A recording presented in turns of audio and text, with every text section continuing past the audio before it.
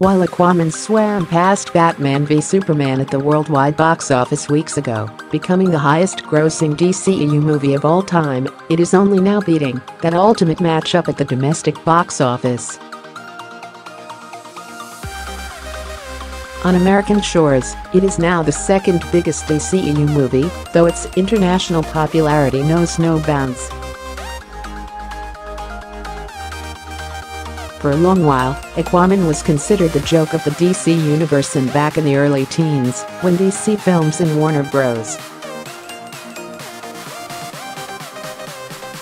announced their upcoming DCEU slate, no one imagined that Arthur Curry would reign as king on the big screen. The James Wan directed undersea adventure opened early in China, where it has proven to be a huge box office hit. Here in the States, it opened in the crowded Christmas frame, snagging a first weekend box office of $67 million. While that may not have been as mighty as previous solo superhero outings, Aquaman only continued to earn more money as the weeks went on. Though it was liked by critics, it was loved by audiences, with word of mouth carrying it into January and February, where it has proven to be a real powerhouse. Aquaman has surpassed the $331 million mark after this past weekend at the domestic box office, putting it in front of Batman v Superman: Dawn of Justice.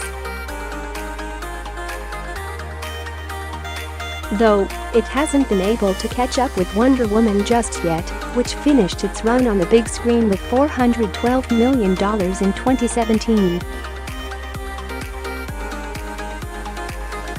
Aquaman's run is even more impressive when one considers that Batman v Superman opened to $166 million during its first weekend, compared to Aquaman's $67 million take. As it stands, Aquaman has taken in over $1.13 billion at the worldwide box office.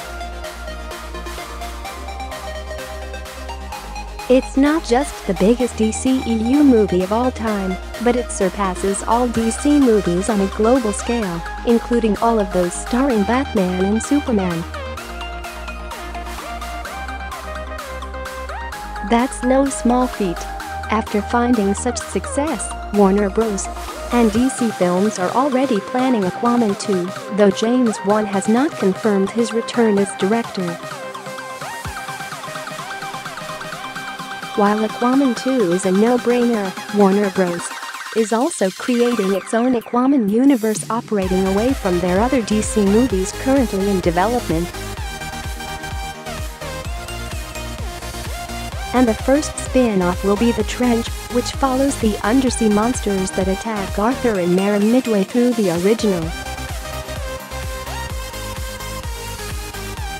It is being set up as a horror thriller within the DC on-screen universe. Aquaman made his debut in Batman v Superman, though in a blink-and-miss cameo.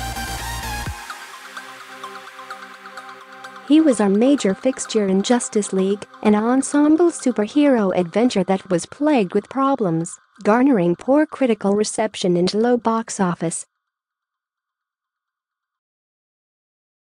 Most consider it a bomb, and it is single-handedly responsible for shaking up the DCEU, with the studio going in a different direction.